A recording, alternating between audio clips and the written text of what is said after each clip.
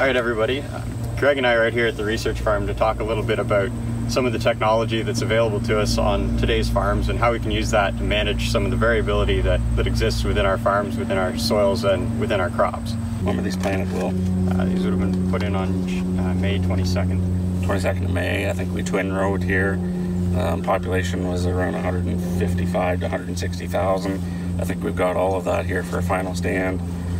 You can see the beans have actually done quite well here. We got lots of branches, lots of nodes, lots of pods, and pods are starting to fill some seeds, so we're away to the races here. So this summer has been kind of the tale of two summers in terms of weather. If you all remember, we went through quite a stretch there back in late June, early July. We had about a 3-week drought there where we were concerned what the soybean crop was going to amount to.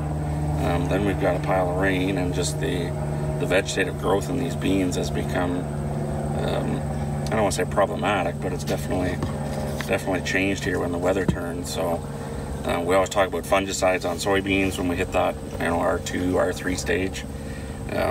So, a lot of people at that time were kind of on the fence because of the drought, because of the crop potential about, should we spray fungicide, should we not? Some did, some didn't, so we'll find out the results on that. But again, with the weather's changed and how thick some of these canopies are, I think we're into now we've got some potential for some white mold issues. So we had a few guys that actually went and did some second pass fungicide on soybeans specifically for white mold.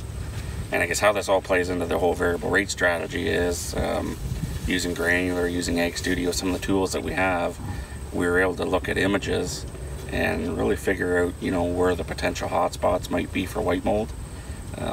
General rule of thumb is white mold gets your best crop, not your worst one. So it generally doesn't show up on a whole farm or whole field from corner to corner.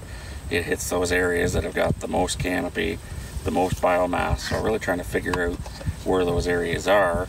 And then from that, we were able to write some prescriptions and actually target some applications based on those areas. So I think it was 32 acre field, and based on the prescription, we wound up spraying about 17 of it. So roughly 50% of the field got a second pass of fungicide, and we put a check strip in there. So we'll get some data here at harvest time, hopefully, and figure out whether that second pass paid or not. But just the whole idea of, not treating maybe the entire field, but parts of the field or parts of the farm, I think it's good in terms of obviously input management cost to the grower and results in terms of yield response and white mold control. So that was kind of our strategy with soybeans and fungicides when it comes to variable rate technology, and that's how we kind of handled that. And we've got a few different trials out. So